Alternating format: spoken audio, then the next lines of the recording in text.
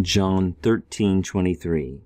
Ein anakamenos heis ekton matheton autou into kolpo tu Jesu hon agapa ha Jesus.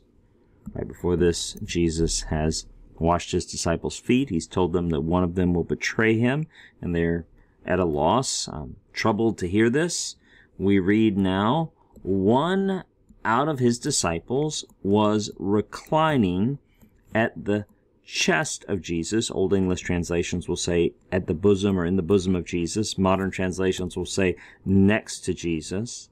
This person is the one whom Jesus loved. So here we have the explicit appearance of the beloved disciple, one of the disciples identified as the beloved disciple, who will make other explicit appearances in the verses I just highlighted here.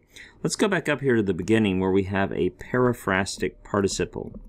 Do you remember what that is? A periphrastic participle. That's just a form of ami plus the participle. The form of ami we have is right there, the ein. And look down here on the bottom of the page. We have the imperfect of ami, amain, ace, ain, amen, a to ason. I was, you were, he was. So that's it right there, the third person singular. He was, and the he is the one. One of his disciples was, and then we need a participle there to finish out the idea, was reclining.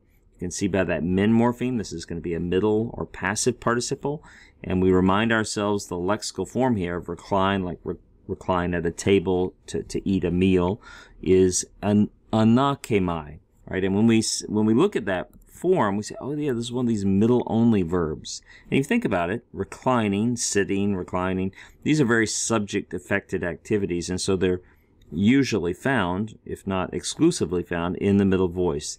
This anakamenos is just a present middle participle, nominative, masculine, singular. One final thing, this word agapa, you look at that and you say, I think there's something lengthened there at the beginning. I bet that's an imperfect or an aorist. But then you look at the ending, that alpha, and that's throwing you off. Some of you are confused by that. This is from the verb agapao. Oh, yeah, that's one of those contract verbs. So we lengthen the initial vowel, yes, for the imperfect, and then we have the imperfect ending, epsilon. You get an A in elementary school, you get an A your whole life. So the alpha and the epsilon combine to be alpha. So that is just an imperfect, active indicative, third person singular.